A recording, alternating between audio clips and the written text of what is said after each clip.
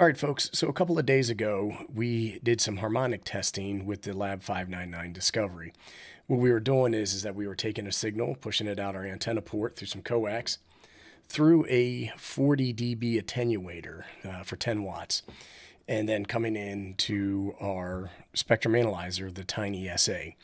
And we had gotten some goofy readings, and so what we did is we actually tested it also on a Siglet spectrum analyzer and got consistent readings with what we were seeing. Now, when we did that test, I was using a CW carrier, and it appears that it was not transmitting on full power. And some folks were like, well, you may be getting some problems because of that. And so what we're going to do is we're going to retest it today, and we're going to use the AM carrier and see what happens there and be able to see some differences. So thanks to the folks in the comments in the last video who helped me out with that. Let's see what we have here. I don't expect us to break out the Siglet spectrum analyzer, but we are going to use a different camera, so we'll be able to see the TinySA better. But I just wanted to talk a little bit about what we were doing. So let's go ahead and get that test set up.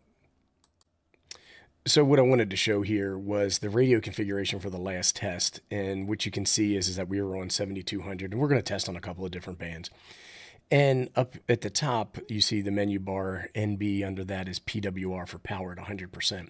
So when I was looking at that and I was keying up with the radio in CW mode, I was assuming that it was putting out full power, but it wasn't. And so that's where I think the mistake was made last time.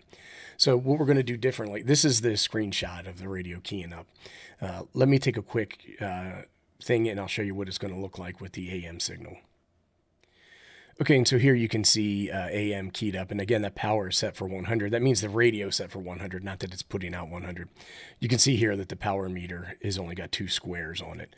So we're going to go ahead and we're going to make those adjustments, and we're going to do the test this time and see how it goes.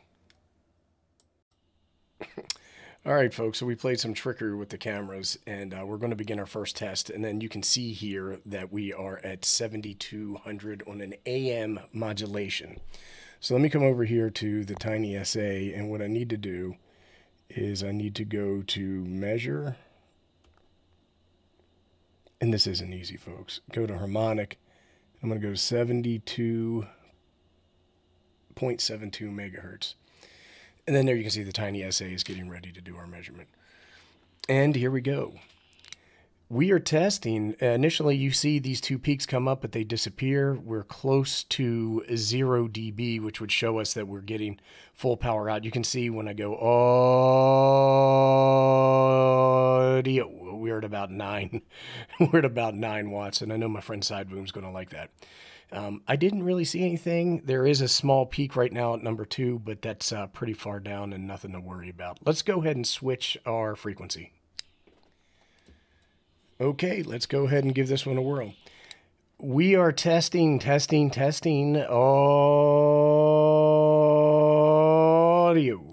So we only got up to about 8, 9, we got up to about 8 or 9 watts out. Let's go ahead and change the mode to FM and see if that makes any difference. We got a little bit of noise there. Let's go ahead and we should just be just about fine here. And again, we're not seeing any spurs or spikes or anything like that. Let's go up one more band. We were doing 10 meters, if I remember correctly.